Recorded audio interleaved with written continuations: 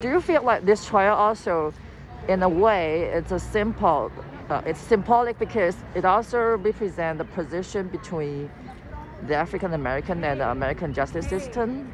It is very common and it's sad, but this country has not been very fair to African Americans over the course of the history of this country. So hopefully this will change some things about the way policing for African Americans is done in America.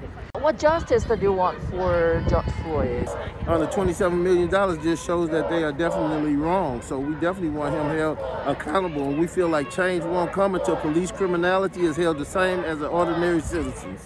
Do you think this is common in the U.S. that it's so hard to, even attention is so big, it's so hard to get the justice? America is one of the most hypocritical states. Anytime they always go into countries and start war, saying that they're doing it because of human rights violations, and they violate our rights in America every damn day.